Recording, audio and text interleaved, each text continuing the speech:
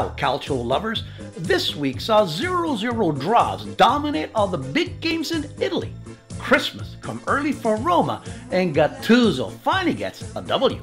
While in Europe, the citizens rule Manchester, and Salah leads all scorers in the EPL. My name is Graziano.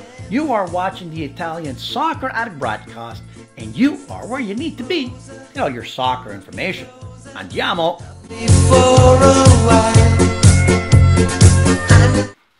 The Derby dell'Italia, played between Juventus and Inter Milan, is so called because they are Italy's most successful domestic sides.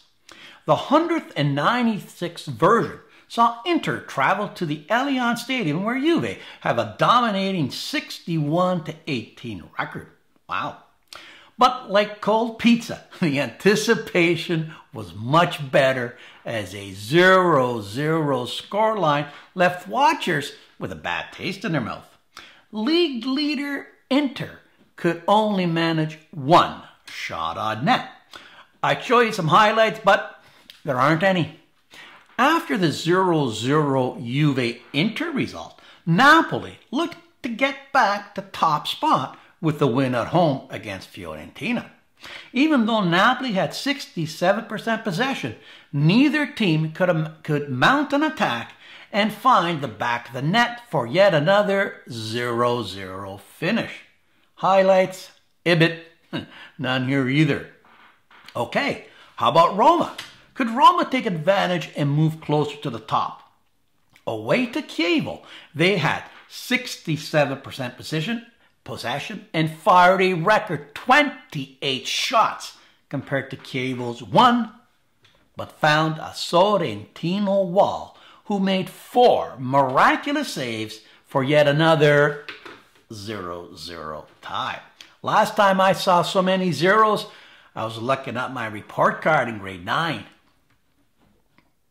In the late game, struggling Milan, after the Benevento miracle, faced off against Bologna at the Meazza and got 2 Jack Bonaventura goals, one in the 10th and one in the 76th, to finally get a W for Gattuso 2-1. Other scores saw Cagliari get goals from Farias and Pavoletti, and Sampdoria get 2 goals from Quagliarella for a 2-2 tie. Spal got 2 goals in 2 minutes in the 88th to also tie Verona 2-2. Udine got goals from Borac and Lasagna to blank Benevento 2-0. And Sassuolo got all 3 goals from Scoldagna and 1 for Politano and an own goal to beat Crotone 2-1.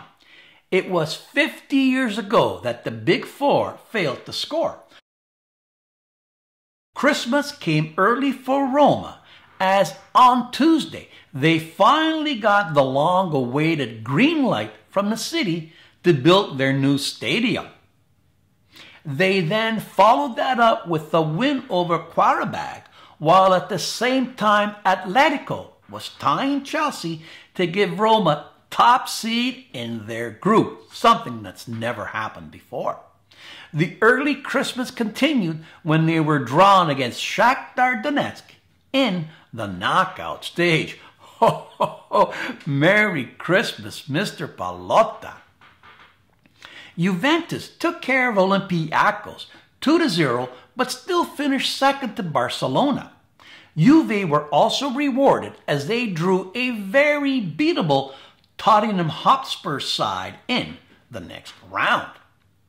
And as predicted, Man City, aka the Scrooge, rested all but 4 starters and lost to Shakhtar Donetsk 2-0, which unfortunately eliminated Napoli. What an exciting set of upcoming matches, as also drawn together were PSG against Real and Barcelona against Chelsea. In Europa League, the 3 Italians finished top of their group and were joined by Napoli. In this competition, Atalanta plays Borussia Dortmund, Lazio plays Steaua Bucuresti, Milan plays Milan takes on Ludogorets and Napoli gets RB Leipzig. In this year's competition, we have 7 Spanish teams, 6 Italians, and 5 Brits making the knockout stage for the first time ever. Play resumes in February, and I can't wait. Across the Alps, the EPL was consumed with 2 monster derbies. First off, the 175th playing of the Manchester Derby.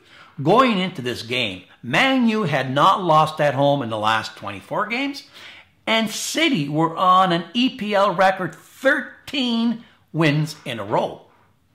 Something had to give, and it did, as goals by Silva and Otamendi gave City a 2-1 lead and set a new EPL record with 14 victories in a row. This obviously didn't sit well with the special one, as reports now indicate that he went into City's dressing room and apparently told them they were celebrating too loudly. Nice. In the Merseyside Derby, the 228th playing saw Mohamed Salah get his 13th goal of the year to lead all EPL scorers. In the 13th, only to have Wayne Rooney get his first ever Derby goal in the 77th and end in a 1-1 tie. Also tying 1-1 were Arsenal at Southampton. Tottenham put 5 by Stoke with Kane getting 2, and getting shocked that West Ham was Chelsea 1-0. City are now 11 up on second place United and 14 on last year's champs Chelsea. In Spain, both Barcelona and Real won, keeping Barca 8 points up on Real. In Germany, it's Bayern by 8, and in France, it's PSG by 9. That's it for Hannibal. Now back to the booth. Did you know that Cristiano Ronaldo won his 5th Ballon d'Or trophy, tying Lionel Messi? The last Italian player to do so was Paolo Cannavaro in 2006. Did you know that the art of Napoli pizza, the twirling and the stretching, has received UNESCO status protection? And finally, did you know that after 5 years, 3 different government changes, 5 local authorities, and 1,000 reviews, the city of Roma have finally approved the new Roma Stadium to be built at Torre delle Valle and is scheduled to open in 2020. What does all mean? Simple. In the future, you can order real Napolitane pizza while watching world-class players playing in a brand new stadium. That's it. Thank you for watching. Ciao, a presto. Buonasera signorina.